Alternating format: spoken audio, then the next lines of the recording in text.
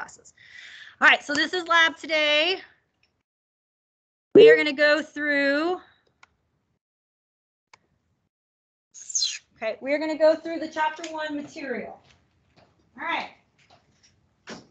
This should all be review, right? Okay, so as you go through the lab manual, anything that's a bolded word, anything that's in a box is potentially a word you're going to have to identify in some type of question, identify with some type of pointing to the model and saying, ID this, or what is this, what is that? Okay, so if you're making flashcards for lab, you would then want to pick out those bolded terms or those terms in the box. Okay, so most of the ones here, anatomy versus gross anatomy versus microscopic anatomy, anatomical position. So remember, what did I say anatomical position is? The human standing, palms forward, thumb is out, pinky is in. Big toe is medial, pinky toe lateral. That's important, right? Because when we supinate and pronate, your thumb can turn if you go palms back, all right? But this is where we want to be. And then when we're in this position, especially for like the radius and the ulna and the nerves, then they are almost always referred to as like the more lateral, the medial nerve, because of where they are in anatomical position. Okay? And again, you usually will get told that the patient is in a supine or the patient's in a prone position, and then like when you're given notes to follow, give them an injection in the butt, so make sure they're in the prone position. Don't try to stick the needle between the sheets in your hand up their backside. You know, I mean, you think it's common sense. I was in the military, so you think it's common sense, but then it's amazing what people are like, huh? Okay. All right, so again, our directional terms. Anterior is the best way when we talk about humans, but when we study things for human use, we sometimes study in animal models, and in animal models, their anatomical position is on all fours. When you cut through that coronal or that frontal plane, you're doing ventral and dorsal. So anterior and ventral can, for the most part, be used interchangeably.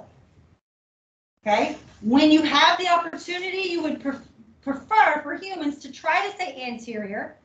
But when you're referring to maybe things that we've only studied or only really well characterized in animal models, you might see that the ventral as part of the name is sticking because every time we poke and prod it, it's in an animal model. Okay? Same thing with posterior dorsal. All right. Superior, inferior, cranial, cephalic, so neck or head, caudal. Remember, those are going to be very, very key whenever we're talking about everything from the main axis of the body. So the crown of the head to the pelvic floor, the coccyx bone, the end of the spinal cord, or the vertebral column. Okay? So, anything related to that, axial skeleton, we're going to try to go, it's more towards the cranial, cephalic, or superior, caudal, inferior. Okay? Again, Mr. Arms here and Mr. Legs, they are part of the appendix. I'm like, no, not appendix. Appendicular skeleton. Your appendages, right? And your appendages, again, you can come across victims and they're all kind of twisty and twirly. Okay, so we are going to use distal and proximal, because those directional terms always hold true no matter what position the body's in.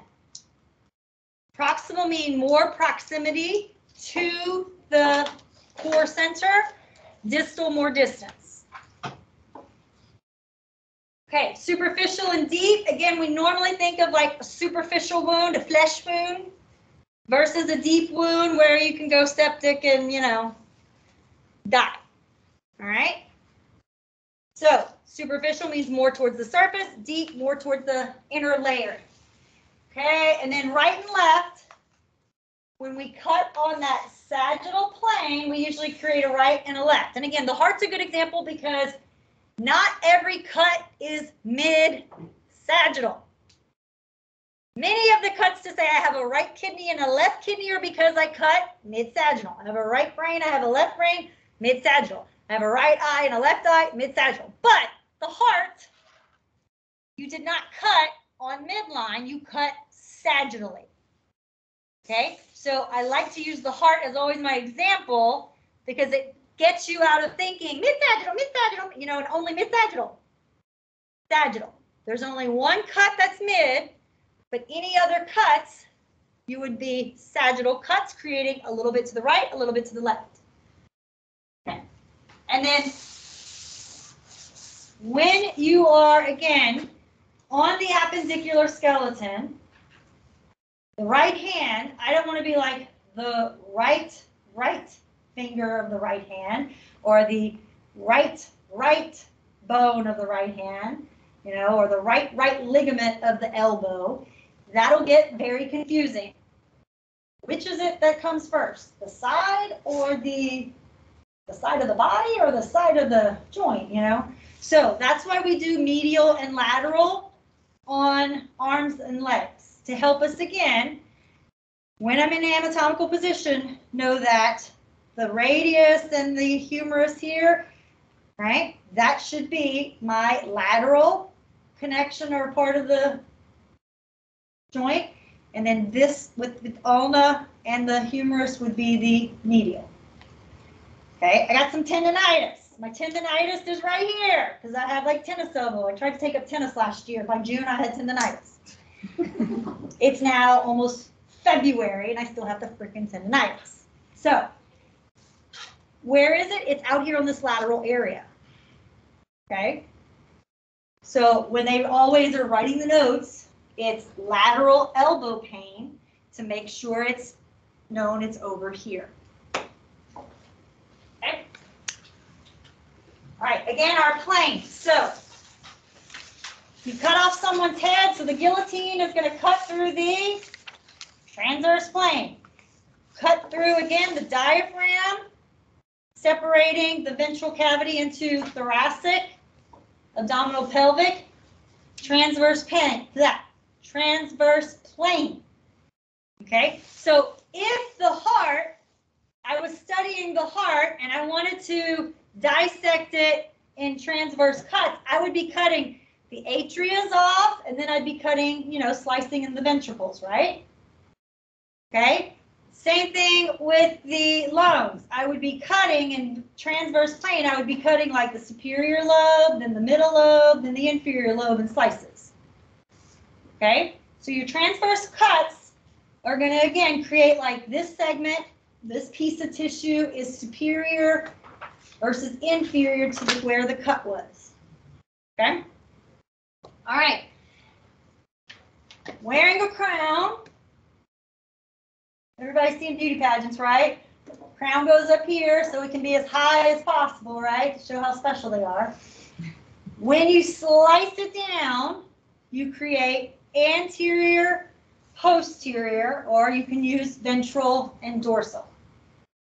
Okay? What do some people want? Not their nose to be so pointy. So how are they going to shave that nose? Through coronal or frontal plane cuts. And then if they do too much, they look like Voldemort, right? Didn't he have like no nose? If I remember that correctly. There's always that picture, like they cut right here where like the eyeballs. It always freaks me out. I don't know. It just seems like the eyeballs in front, you know. But if you cut down to get to the sinus here or the sinus here, then you're cutting through the frontal or the coronal plane. You want to take a few inches off my backside? So my butt doesn't stick out as much. Again, I want to be cutting through the frontal or the coronal plane. Okay? All right, then last one, we already went through the sagittal. Okay, so you saw in the quiz that you have to know these regions. And again, I will try to make sure that if I use them for relationship or distance, directional questions, they're at least on the same side of the body. They're the anterior or the posterior, right? Remember, anything that's on the axial part of the body, you want to try to, again, use the correct directional terms versus if it's on the appendicular. All right, you are going to see this again on potentially one of these guys. I might just put some stickies and say, identify indicated anatomical landmark. So if I put it on his forehead, what anatomical landmark is that? Frontal, right? If I put it on his shoulder, what is it?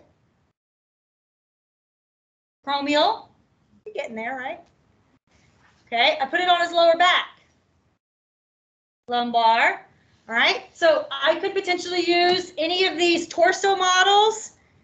If you're on the online test, I might use a picture, or I might just put a sticky on here and be like, take a picture and, hey, hope you can see it, which number's which. Okay, you mostly can. All right, the other place to do it is on these models. Now, they're a little smaller. So if I put the sticky up here, you potentially could tell me it's his fingers. So what are his fingers called? Digits. The back of his hand. Back of the hand. They have the back of a hand? No. All right. So if palm would be maybe one. Because his thumb's right there, I would probably accept pollex. So sometimes it might be that maybe there's 2 or 3 things that it could be, depending upon how the model presents it. Okay?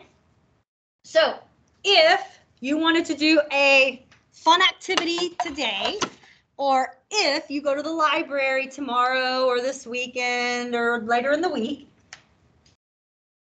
little tape, little Sharpie, or some people like to get those little like sticky notes that, right? Practice writing out the landmark and then put them on. If you don't have a model, you have children, just tape them up. Have fun game with your significant other, tape them up. All right, you can use like masking tape or like freezer tape that doesn't stick as well. Okay, and try to, so I would usually do that thing where I would start here and I would just work my way down. And I would kind of memorize it exactly how it was in the book. So all the ones that were on the right side, I label it, try to avoid that. Try to get it like, even do the thing where you make a little bunch of slips and then match them on. Okay? Until you get them down, just try to play the matching game. Then after you know where they are, get rid of them, give yourself blank slips, and try to make sure you hit every one from memory without the word being given to you in front of you.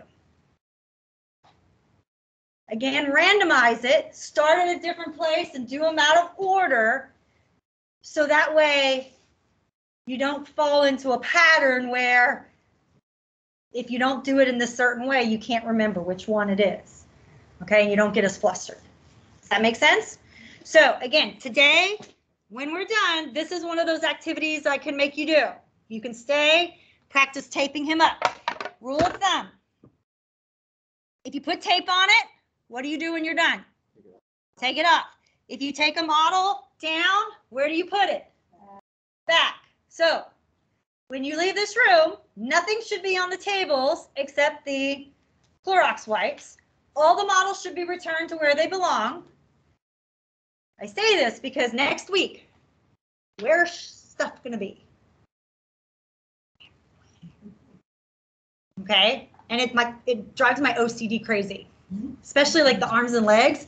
They're all like right along that back wall right now. Literally, they will be all over the place, and I will have to put them all away. And the models, I'm a little bit better now, but like, it really drives me nuts that there's no heart in that thing. It really drives me nuts that like, they're missing some of their organ pieces. Okay, so if you take them out, and I have to be better at this because not all of them fit back really well, but if the pieces don't fit, at least come put them in the bin and put the model away. Okay? Because if you come in here and you want to find something and it's not where it's supposed to be, it's going to drive you nuts. So it drives me nuts 20 times worse.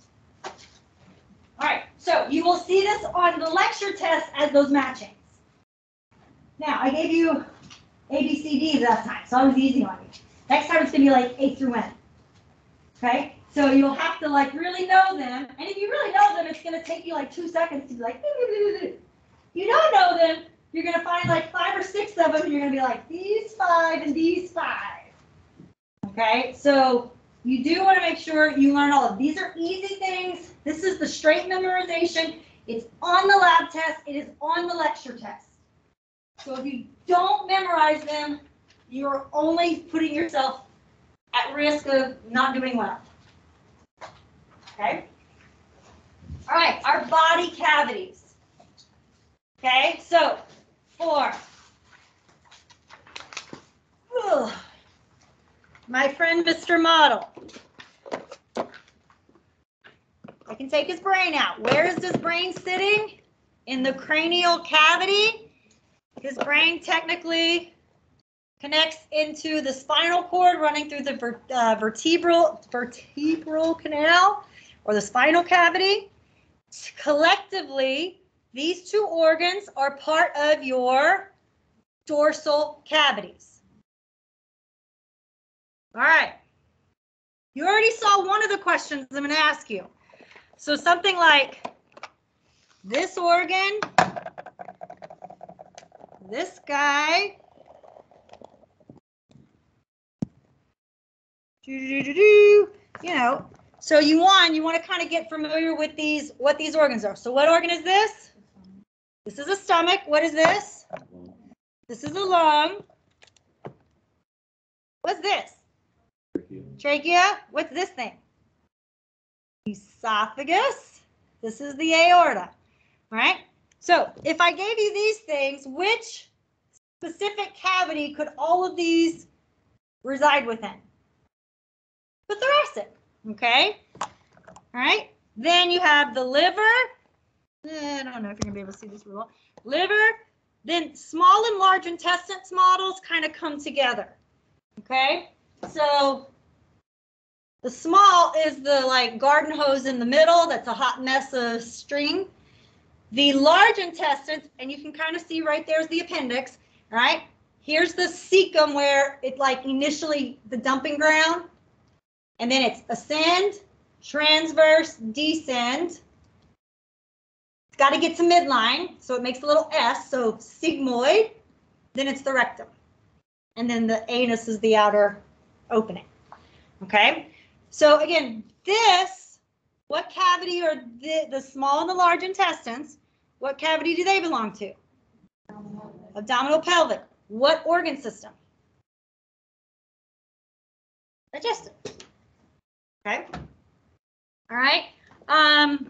This guy doesn't have any reproductive organs, but again, think about where that iliac crest and draw that imaginary line. Everything encased in your pelvic bone would be considered the pelvic cavity. And again, it's an imaginary line because there's nothing that's really a good like transverse running landmark. Okay.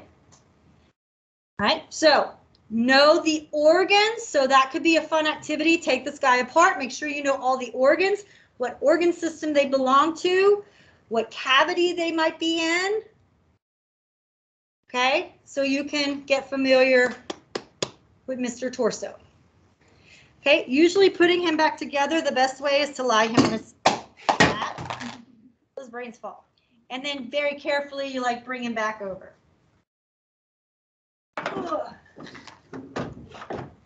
So by doing Mr. Torso, You get through the body cavities, you get through all the major organs, and you should be able to get through all the organ systems. Okay? Now, you identified this correctly as a lung. So like we did in the quiz today, if I have a sticky on here and I say, what membrane is the sticky potentially touching? Visceral pleural membrane. What cavity would be created around this organ?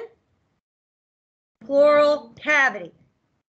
What membrane would line the cavity around this organ? Parietal pleural membrane. Okay, if it's the stomach or Mr. Liver or Mr. Small and large intestines, the sticky's on them and it says what membrane is touching these organs? Visceral peritoneal membrane. What cavity is created around?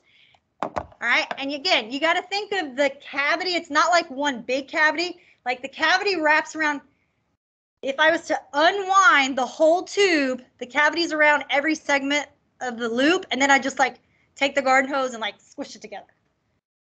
Okay, so around every segment, every piece of the tube, what is the cavity around here? The peritoneal cavity. And the peritoneal cavity, if stuff is trying to go up while stuff is trying to mix here, are these mixing and moving of this part of the large intestines and this part of the small intestines going to impede each other?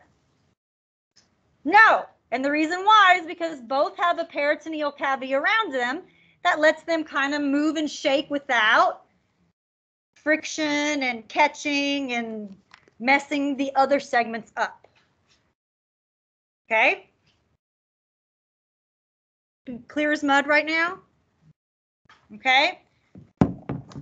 Right, there should be these, at least one torso model in the library. If again, you're like, I really don't want to do this in public, I want to do this by myself, you can do that. Okay, so again, we went through our 9 abdominal quadrants.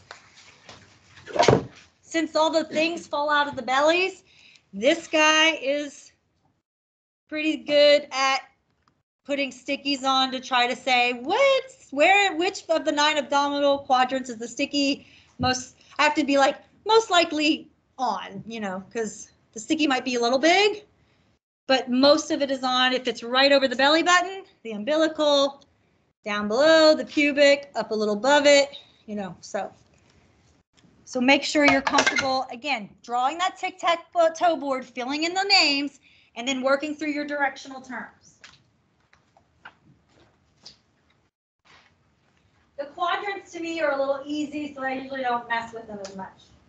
All right, again, here are your organ systems. So every one of these bolded terms, every one of these organs, you want to maybe find and know what it looks like, so there's no surprises of, what's that? So like on this guy, okay, typically, I don't see him in here. Okay, typically the spleen, I can't pick it up and do both, but the spleen is over here to the left, and it's usually the pancreas kind of merges, and the spleen is like this purple thing on the end. Okay, so you kind of want to make sure you know what all the organs are. All right, and then we'll start histology next week. All right, questions. Okay, so your marching orders. If at your table you want to call it a day, before you leave, make sure you have at least one person that you don't know who's now your new best friend. You have their phone number, or you have some way that you could airdrop pictures or email each other. Make sure you have a friend who you can now, if not your whole table, that you can now, you know, share stuff with, okay? Second thing, if you want to stay, there is some tape.